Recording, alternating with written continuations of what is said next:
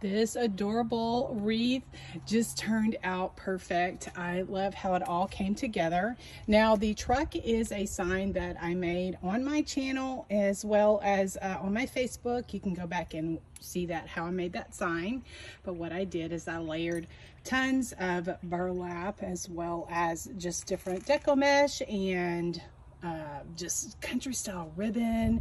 The star of the show, the inspiration is this buffalo black and white lemon truck ribbon that I picked up at a spring market a few weeks ago. My mom, sister, and I went to a spring market and I found that ribbon. It's just so stinking cute. Anyway, if you would like to see how this all came together, I will have a video tutorial very soon.